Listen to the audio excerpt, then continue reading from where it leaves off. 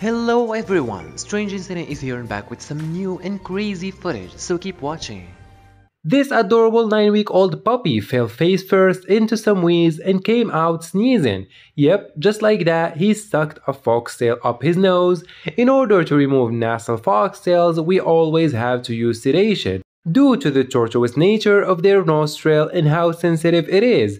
Foxtails are really aggressive this year because of how dry it already is. Please be aware of where your dogs and cats are playing, and if you notice dry grass, weeds, avoid letting them sniff in these areas.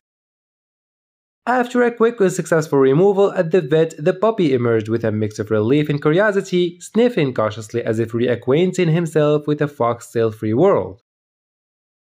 Hope you guys enjoyed what you've seen so far in this video, and if you did, leave a like and subscribe if you haven't already, and check out these junior videos, you might enjoy them as well. Later!